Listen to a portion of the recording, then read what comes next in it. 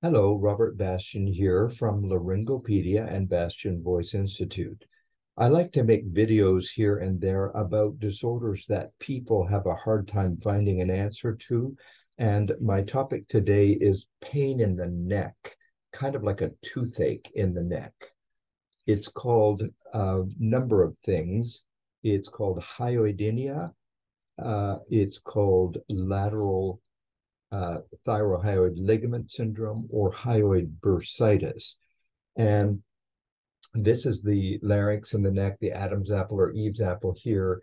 And it's a disorder of this floating joint right here. Hyoid bone is right here, thyroid cartilage is right here, and they meet at this little floating joint right there. It can become quite inflamed and lead to this point tenderness. You diagnose it by asking the person, may I feel your neck? First of all, they'll sometimes call it a sore throat. It's not really a sore throat, it's pain in the neck. And so you take your thumbnail or your finger and you push on the upper part of the thyroid cartilage and the hyoid bone, and they wince. So there's point tenderness right there.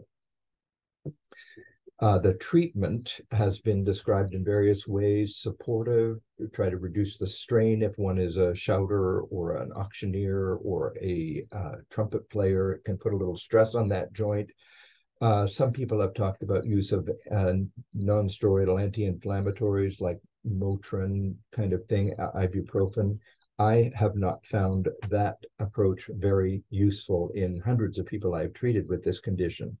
Instead, I rely on an injection of Kenalog. So Kenalog is an anti-inflammatory medication that is used in tennis elbow, sore shoulder, sore knees, that kind of thing. It's a suspension of a steroid medication. And I draw up a half a cc of the Kenalog. So I drop a half a cc, and then I inject into this area, the upper part of the tip of the hyoid bone, and sometimes down in this area a little bit. You can be guided by point tenderness. So if, for example, I'm feeling point tenderness right there, the patient tells me, yeah, that's where it's the most sore. And then the skin has been swabbed with alcohol, of course, and I inject right above my thumbnail. And then I usually change hands to do the other side if it's bilateral. It can be bilateral or unilateral. So again, the issue is a painful floating joint in the neck. It's not a sore throat, it's sore in the neck. Some people have said it's like having a toothache in your neck right there. And in people who get very good results, they usually will describe increased soreness for a day or two because of the injection, the inflammation of the injection. And then it really resolves quite a bit for 2 or 3 weeks. Some people, I just do it episodically when they're a little uncomfortable. Other people will do a series of 3 injections, 3 to 4 weeks apart, to try to resolve the condition a little bit more permanently.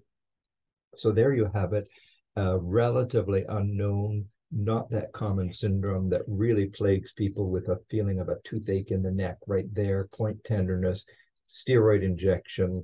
And I hope someone out there who has been struggling to find an answer can maybe take this information to your personal physician and see if you can get some relief in this way. Thank you for listening.